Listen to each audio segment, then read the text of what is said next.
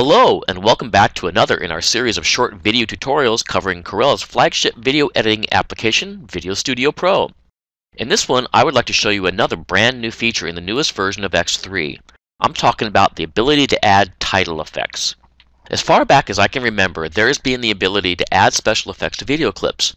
In fact, X3 now includes a bunch of new ones like Auto Sketch, Picture-in-a-Picture Animator, and more. Also new is now you can add video effects to videos in the overlay tracks.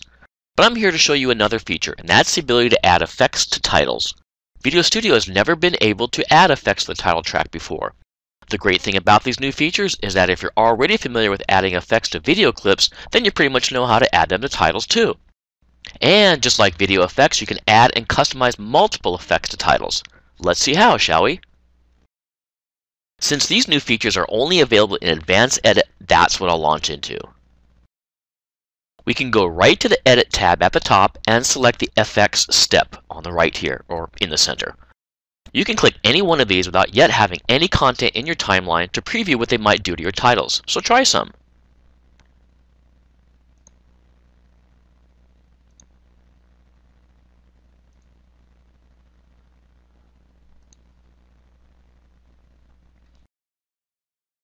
Now let me add a title to my timeline and apply some of these effects. For this, I'll go to the title step, make sure I'm rewound back at the beginning, and just type in a title by double-clicking here on the screen.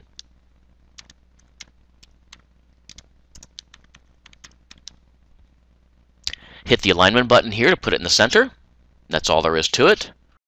And then click in the title track to add it. I can adjust the length by dragging it out, just that easily. Go back to my FX tab. Make sure I'm in Title Effects, and I can drag and drop any of these title effects right on the title itself in the track, and rewind and play. Real-time rendering. That is awesome. Great, now how do I edit this? Double-click on your title in the title track to bring up the Options panel, and go to Attributes. And here is the effect we just applied. If I click the downward arrow here, I can choose different choices, or I can go in and customize it like so, but let me get into that in just a moment. If I want to add another effect, I can do that by dragging and dropping another one, and it will just add it to my list like so.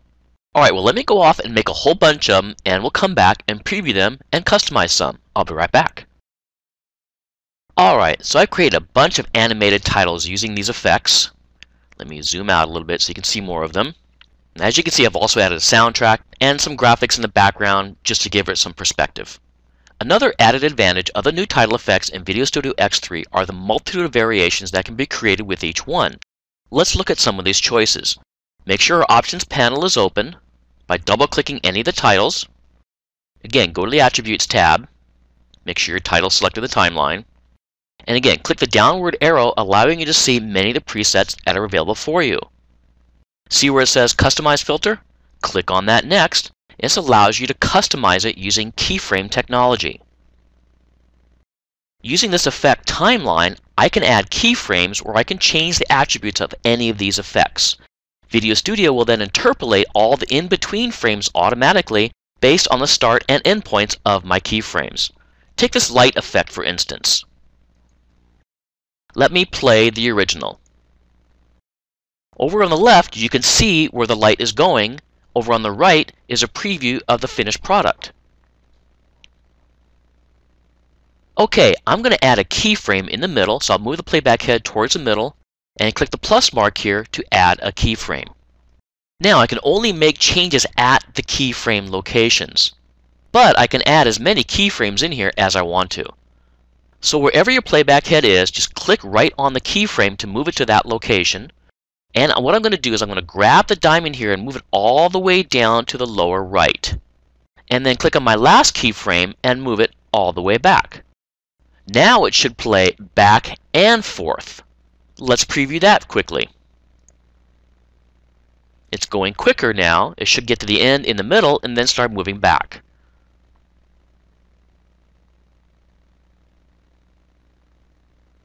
That's how easy it is to customize a video effect. Also in here, you can see we can change the light color, ambient color, and many other choices as well. Again, these can only be done at keyframes, so make sure you have a keyframe highlighted before attempting to make any of these changes. Okay, so what about adding multiple effects to a title? What does that look like? Let's look at the wind and the old film setup. I added the old film because it enhances the stormy effect by making it look like lightning. I can click an eye on either of these to turn them off and preview what they might look like without each one. There's just the wind. There's just the old film. In some cases, changing the order of your effects may also provide a different combination, and you can do that by hitting the arrow down or the arrow up. But that's usually better suited for effects applied to video clips.